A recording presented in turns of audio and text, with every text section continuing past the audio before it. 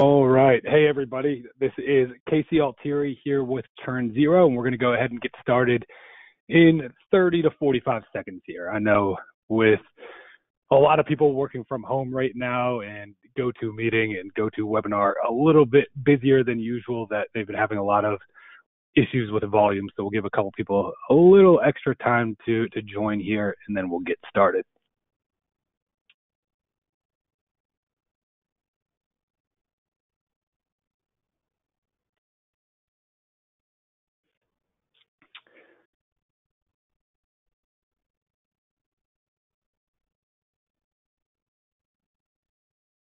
All right. So for today, I am going to be taking you through a rundown on customer journeys. I'm going to be doing it in a couple of different ways, but for those of you who don't know me, which based on what I saw on the attendee list is almost everybody, my name is Casey Altieri, and I am the Director of Sales at ChurnZero. You can see me in my headshot. It looks like it was in the summertime, so I was nice and tan at that point in the right-hand corner here. But what I plan to cover today is going to be all around the customer lifecycle and customer journey. So during my time here at ChurnZero, I've had the pleasure to talk with lots of different companies and leaders in the customer success space. And what I found interesting was whenever people come to ChurnZero and are looking for a demo of the ChurnZero product, everybody's first instinct is that the reason that they're coming is to reduce churn. And that's obviously something that's important for everybody in customer success. And that's definitely something that's important to the people that we talk to. But what seems to be the most important thing and what CS leaders are most interested in doing is developing the processes so that their team can scale effectively and efficiently. And the reality with this all is the best way to do that is to have a clear and defined customer journey. So for today, what I plan on covering is going to be what journeys are, which I'm sure almost everybody on this call already knows, how we're doing this today, how we create them, and what journeys should really tell us in the long run. So with that, let's go ahead and get started with what are journeys. And I don't think I'm telling anybody anything new whenever I tell you what a customer journey is. And of course, you can read that, but just to put it incredibly simply, a customer journey is taking a customer from point A to point B. And taking that a step further, what we need to do is we need to make sure that we're taking that customer from point A to point B in a manner that is both effective for the customer and efficient for your team. So obviously, in an ideal world, we'd be able to have unlimited time to spend with every single one of our customers, and that would make it easy for us to get them up and running because we're giving them the highest level of white glove treatment all the way through. But seeing as that is not realistic in most scenarios, what we need to do is we need to figure out where that balancing point between high touch interaction, automation, and everything else is going to be so that as we're working them through the customer lifecycle, it is still effective for the customer. In addition to that, what we really want to focus on with customer journeys as well is making sure that they are repeatable for the different segments that we have. So oftentimes whenever we're thinking about the customer journey, I think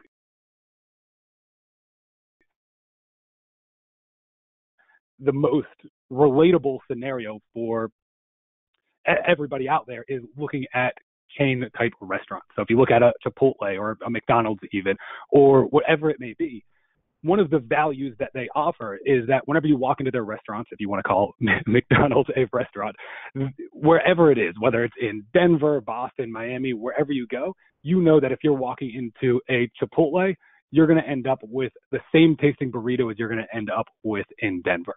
And this is what we really want our customers to feel like whenever they are entering our journeys as well. We want to make sure that we're giving them that consistent level of service across the board for everybody in that segment. So to go ahead and get started, we're going to start this thing with a little bit of a poll. I'd like to see, we have about 50 or so people in here.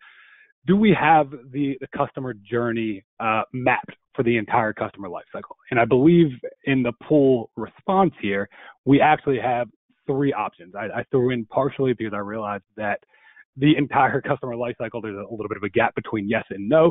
So if you can go ahead and jump in there and give me a look into where you stand for this, that would be very helpful.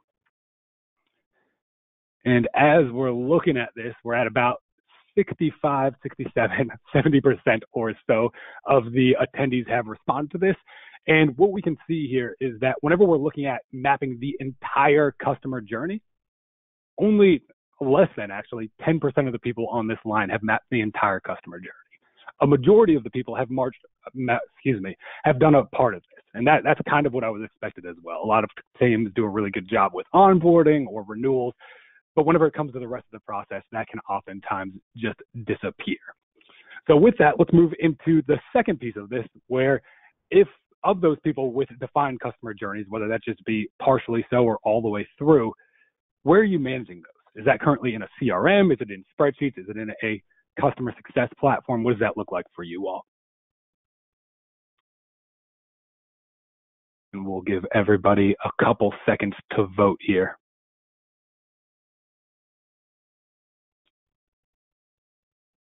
And as we're cruising through this, we're at about 60% of the people on here voting already. It looks like, and it actually kind of looks exactly like what I expected. Around 50% of the people are managing this directly through a CRM right now. About 30% are doing it through spreadsheets, and another 20 to 25% are doing this through a customer success platform. We're going to discuss in just a little while the merits of all of these. So as we move forward here, the next piece of this is going to be all around, what do customer journeys mean to you? We've already seen now what a journey is. We've seen that most people are doing them in some way, whether it's partial or all the way through the entire customer lifecycle.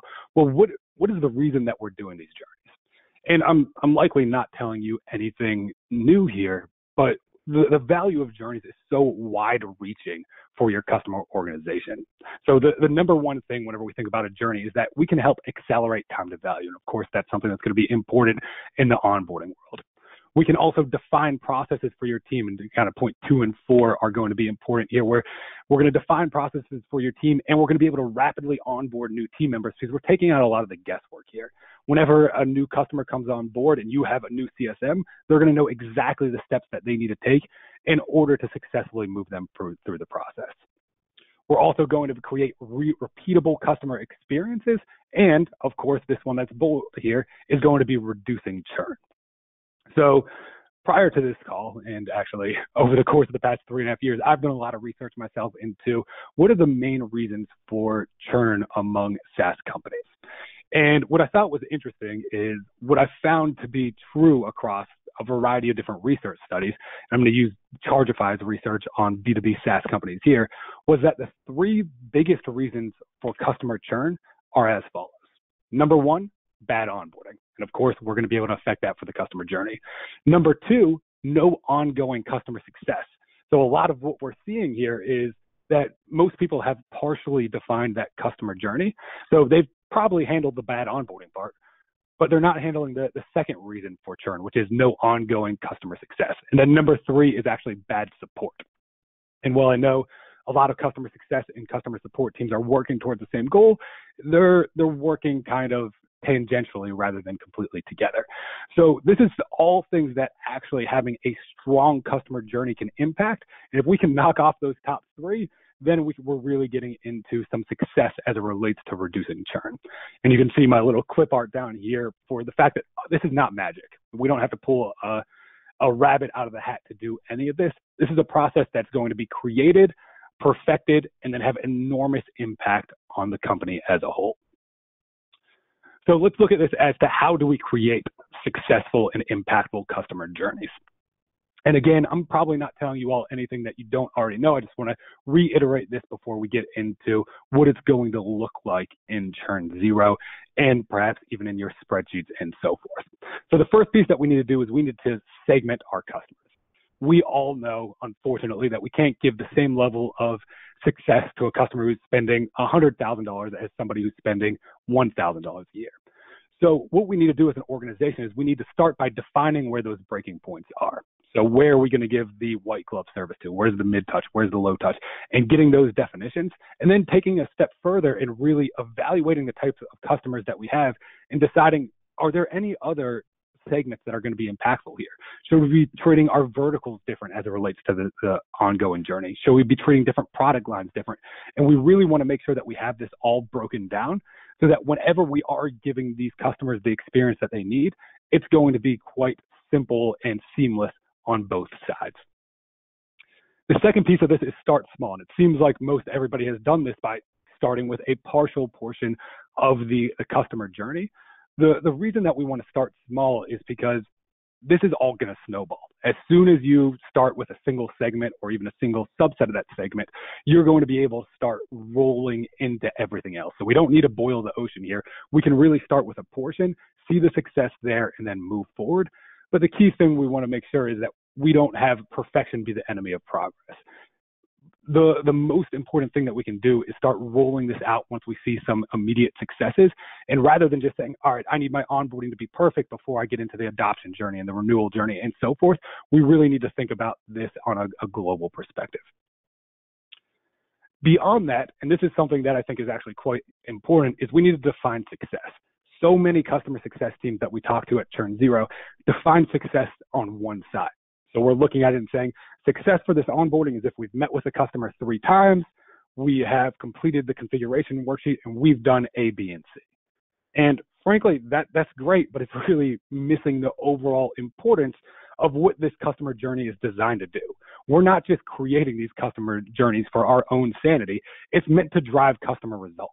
So we need to make sure that success for us is driven by what it is that the customer is doing.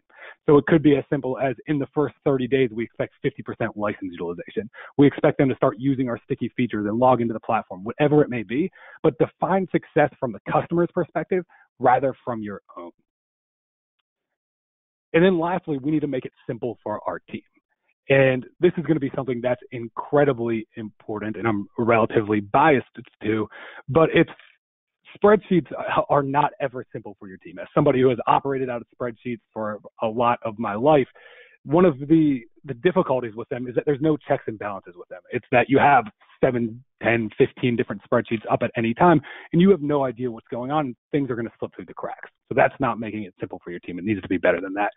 Then on the other hand, doing it in a CRM is good and definitely better than spreadsheets.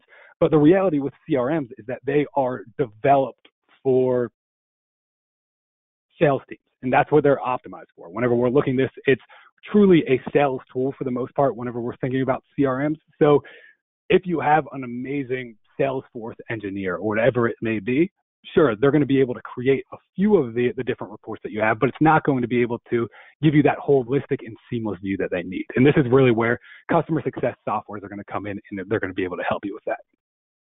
So with that said, what I'm going to do now is I'm going to show you how ChurnZero handles this scenario and how we're helping teams of all different sizes and different customer types with creating their customer journey. Now, I think it's rather intuitive for everybody on this call how the customer journey would work for certain segments of customers. So for your typical mid-market customer, it's obvious how we want to create that customer journey. But whenever it comes to the extremes, what we find a lot of times is that people don't think customer journeys are really going to work for them. So this is a scenario where we see quite frequently is we're talking to companies who are incredibly low touch. And they'll say something like, hey, we have too many customers for a typical customer journey to be possible for what it is that we do. And I would say in a traditional sense, that's probably correct, because if you're managing it out of spreadsheets or out of a CRM, then it's going to be absolutely impossible for you all to handle your tech touch customers through a journey. But what we do here at ChurnZero that's going to be a little bit different is we focus on a different piece of it. So we're not just looking at what you have to do, we're looking at what the customer needs to achieve. So whenever we think about the customer journey for a company that is a little bit more low touch and not giving us as much money, it's going to all be around, okay, are they in the first 20 days logging into the platform? Are they doing the things that we expect? And if they're not, how are we driving those actions? And we have tons of companies who have thousands of customers per CSM that are using the ChurnZero customer journeys to drive the customers to the outcomes that they would like for them to have. And they have significantly impacted the retention rates simply by doing this. So with that, let me go ahead and jump into ChurnZero here actually, and I can show you exactly how this works. So I just paused my screen. I'm going to reshare it now in a assuming everything is working, which I'm hoping it is, you should be able to look at what we're on right now, which is actually the ChurnZero page. And usually by this point in a product demo, I've taken you through all of the other aspects of ChurnZero, and we kind of wrap it up with a journey. But for the sake of this conversation, obviously, we're going to jump right in here. So I'm going to start with a journey that I actually just created minutes ago, just to show you how simple this is to create and how powerful it's going to be for your team. So in this case, we are focused on onboarding SMB customers. And the first thing that we want to do here is we want to define how long this process should take. In this case, this is a 90-day onboarding process. So frankly, it's probably pretty long for SMB customers, but this is just an example to show you how this works. So within ChurnZero, what we're going to focus on is we're going to focus on making sure that we're defining short-term goals all the way through here. This is really where we're changing the thought process for everything that we do. And as we click into any one of these short-term goals, or what we call milestones, we're going to see two different things. So one is going to be a task, and a task would be something that's assigned to your team. So anybody in your organization, whether they're in customer success, sales, support, is going to know exactly what they have to do. In this case, it's a simple welcome email going out. It's going to come from a specific user, and likely this is going to go out automatically. But the key piece that we want to focus on here is going to be the second piece, which is we need to be tracking the achievements. So what we're looking for here is in those first 5 days, is the customer doing everything that I expect them to do? So are they logging into the platform? Are they watching the new customer webinar and so forth? And if they're not doing these things, then we're going to be having automated messages firing off at them to make sure that we're reaching the outcomes that we had hoped they would achieve. So the concept here is that we are driving all of this through the ChurnZero platform to say, okay, we're still defining the customer journey, even though we're a little bit more low touch. Now, the next piece beyond this is going to be looking at it from, again, a little bit more of the opposite perspective, which is, we hear this all the time as well, my customers are too unique. My customers are too high touch for us to be able to create a repeatable customer journey. And to that, we come back and say, okay, that's totally fair. Let's learn a little bit about your customers. And frequently what we find out is that their customers are quite unique, but it's not the whole process that's unique. It's just maybe 80% of it's repeatable and then 20% of it is unique. So what we still do within ChurnZero is we are going to help you create the framework and the processes for your teams. And this is exactly what we want to do, is because we want to make this simple for every CSM. So if we are creating the framework, then what we're doing here is we are giving each and every, and I'm going to go into a specific example here now for more of an enterprise account. What we're doing is we're giving each and every CSM the knowledge as to what it is that they have to do, and then the ability to take it a step further and come in here and they can add on custom tasks. They can add on custom achievements to make sure that what it is that they're creating is going to be unique to each one of those customers. So for those high touch models, we can make this as unique as possible. And taking that a step further, what we found for a lot of these high touch teams is, and frankly, this is relevant for mid touch and low touch as well, but specifically for those high touch teams, is we definitely want to hold accountability on both sides. So a lot of times what we see our customers doing is sharing this journey with the customer as well. So this is something where we're going to be able to actually externally share this directly with the customer. We're on a welcome call. We say, hey, Coca-Cola, hey, Disney, hey, whoever our customer is, here's what you can expect from us over the next 30 days. Here's what we're going to expect from you. And that way you're going to be able to hold each other accountable all the way through the process. And we can show them all of the good work that we're doing on our side and what we expect from them. And this is incredibly powerful for developing customer journeys and customer relationships all the way throughout the process. Now, of course, there is that third model, which is going to be a little bit more mid-touch, which is going to be somewhere in between these two that I just mentioned. But my point for showing this is that it's truly going to be possible for you to create these processes for every single segment that you have. And then we want it to be going all the way throughout the process. Sure, we've completed onboarding. Well, what's that next stage look like where we're in adoption? What's the next stage look like where we are moving into their first renewal or whatever it may be? We can create these and let our teams know exactly what they need to be doing. So with that said, we've talked a lot about why we should be doing journeys and what kind of value we're going to be getting from them. But even in addition to that, we also want to think about this from the organization-wide perspective. And that's going to be, what kind of insights can I gain as a VP of customer success from these journeys. So we know, of course, that we're going to be increasing time to value or advancing time to value. We know we're going to be reducing churn. We know we're going to be doing all these other things, but that it doesn't end there. So with creating the customer journey, you all are going to be able to identify bottlenecks.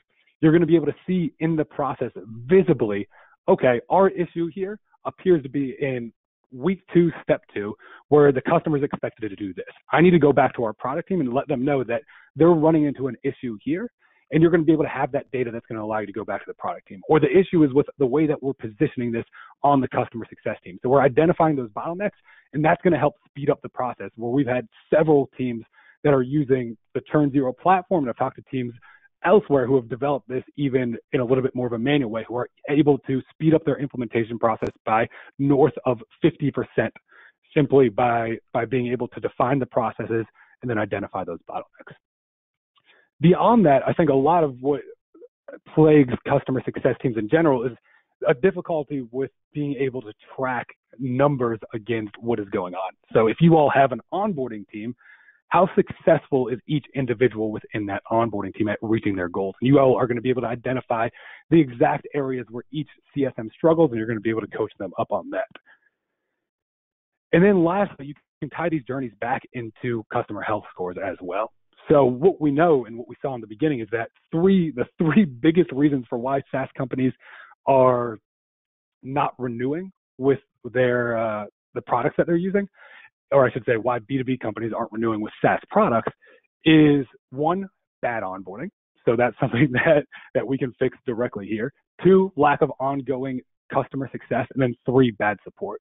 Well, through this process, we're going to be able to see, how did they move through that customer onboarding? Were they moving through on track, or were they behind, or were they stuck? Did we in fact engage with them throughout the whole process? And all of that needs to tie back into customer health. So with that said, I know we had about 20 minutes and I ran a little bit over here. What I was really hoping to show you is just that importance of the importance of creating the customer lifecycle, and also the overall value that you can get as it relates to building this out for the team itself. So I'm going to go ahead and pause here.